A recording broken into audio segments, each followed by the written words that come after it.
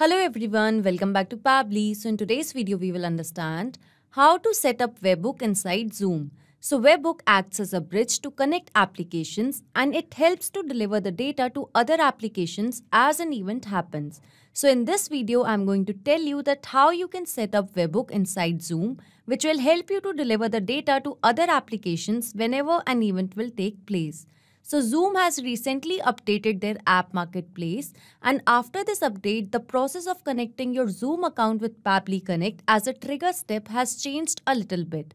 So I'm going to tell you the updated method.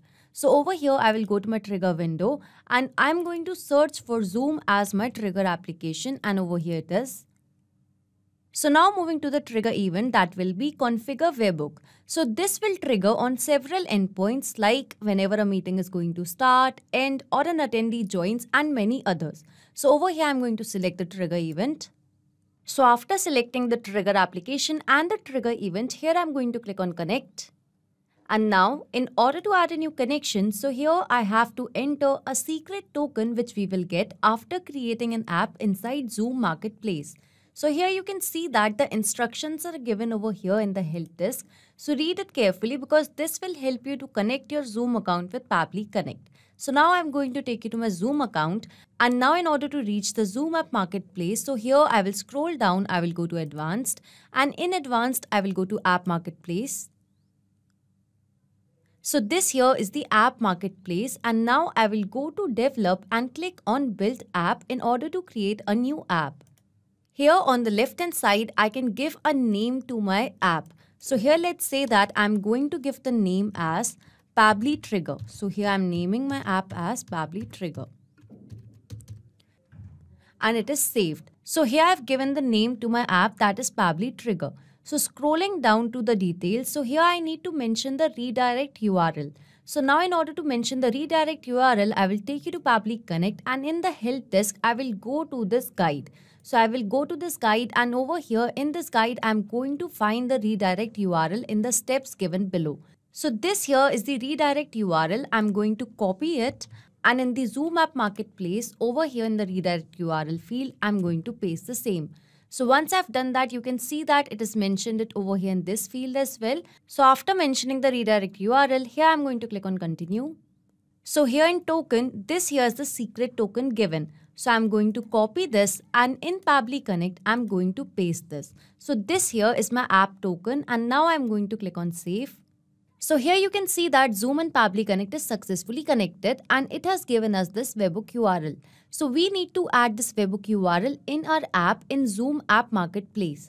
So in order to do that, firstly I'm going to copy this webhook URL from here, and I'm going to go to my app marketplace, and over here in general features, I will go to this event subscription, and I'm going to turn on this button. So once I've done that, I'm going to add a new event subscription. So over here, let's say I'm going to give the subscription name as Pabbly New. You can give the subscription name as per your requirements. So now moving to events. So here I'm going to add events for my app to subscribe. So over here in add events button, let's say that I'm going to select the event as meeting has been created. So here my objective is that whenever an event will be created in Zoom, then automatically those details should be sent to Pabbly Connect. So over here I'm going to select it. You can select it as per your requirements, and now here I'm going to click on done. So once I've done that, here I need to mention the event notification endpoint URL. So I need to provide a URL to receive subscribed event notifications. So as from Pabbly Connect, I've copied this webhook URL. So over here in this field, I'm going to paste it. So once I've done that, here I'm going to click on save. So here you can see that an event subscription is successfully created by the name of Pabbly New. So now over here, I'm just going to click on continue. And over here, you can see that it has selected the scopes automatically for this event. And now again, I'm going to click on continue. And now the app is successfully created. So now I need to add this app in my Zoom account. So in order to do that, here I'm going to click on add app now. And now over here, I'm going to click on allow. And as I've allowed it, so this app is successfully added in Zoom. So over here, our app is successfully added, and in Pabbly Connect now, I'm going to click on save and send test request. So as I did that, here it says waiting for response.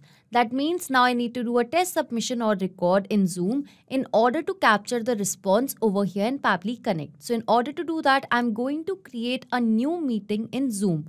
So here in meetings, I'm going to schedule a meeting.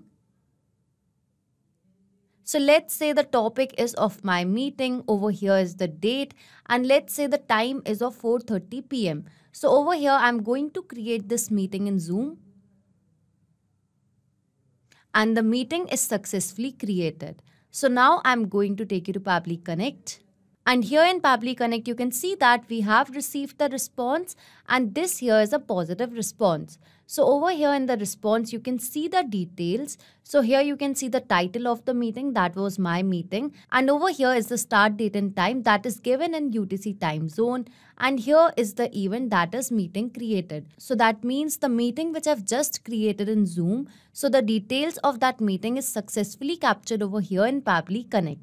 So as I've got the meeting details over here in Pabbly Connect, that means the connection which we have just set up is a successful one. So the first objective of this automation is set up. That means now whenever a new meeting will be created in my Zoom account, then automatically the meeting details will get captured over here in Pabbly Connect. So this trigger will instantly capture the new incoming data and the workflow execution will start in real time.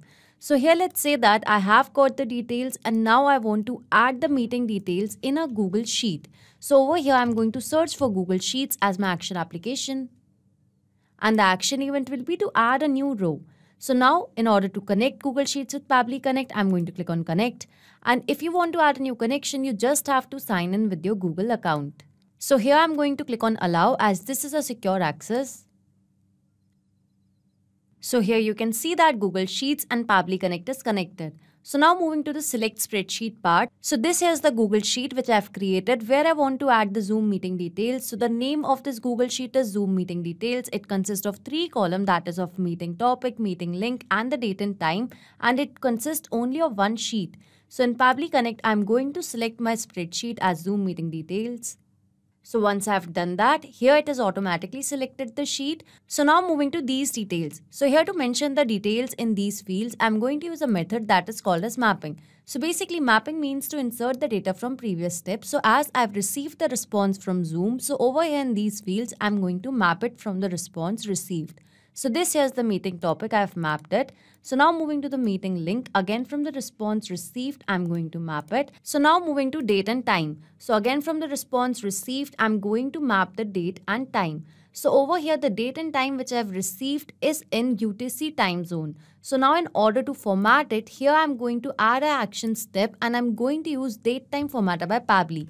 So date time formatter by Pabbly will help me to format the date. So here in action event, I'm going to select it as format date with time zone and now I'm going to click on connect. And here I need to mention the date which is to be formatted. So here I'm going to mention the start date and time. So over here it is, I've mapped it. So now I need to select the from format. So this here is the from format and I've selected it. And now moving to the to format. So here from this drop down, I'm going to select the to format as this format. And now moving to from time zone and the to time zone. So as the time zone which I've received from the response, that is in ETC UTC format. So over here, I'm going to select the from time zone and now this will be my to time zone, that will be Asia/Kolkata because I'm in India. So now I'm going to click on save and send test request. And here you can see that I have received a response, and here in the response you can see that now the time is as per the time zone which I've wanted. So here the time is of 4:30 and you can see the meeting detail as well. So here the time was 4:30 in Zoom as well. So now I'm going to map the date and time in this field. So once I've done this method of mapping is important so that every time you're going to receive a new response, so that response could be taken into consideration in these fields. If I would have written this information manually, in that case, this information could have become static, which means that it wouldn't change even if I would have received a new response. So in order to avoid that problem, we map the information. So as I've mapped the details, here I'm going to click on save and send test request. And here you can see that I have received a response and this here is a positive response. That means the Zoom meeting details would have been added in my Google Sheets. So here in this Google Sheet, you can see that in a new row, the Zoom meeting details are successfully added. So here's the meeting topic, here's the meeting link, and this here is the date and time of the meeting. So that means now whenever I'm going to create a new meeting in Zoom, then automatically the meeting details will get added over here in a new row in this Google Sheet. So this setup was a successful one. That means now whenever a new meeting will be created in Zoom, then automatically the meeting details will be added in a new row in the Google Sheet. So the webhook setup which we have done was a successful one. That's why we have got the details and added those details in our Google Sheet. So if you like this video, don't forget to like, share and subscribe. Not just these applications, you can integrate a lot more applications with the help of Pabbly Connect. So if you have any doubts regarding Pabbly, reach us at support@pabbly.com, and if you have any queries, you can visit us at forum.pabbly.com. If you have any pricing related query, you can visit this link. So if you like this video, please share it with your friends and colleagues, and do not forget to like, share and subscribe our channel.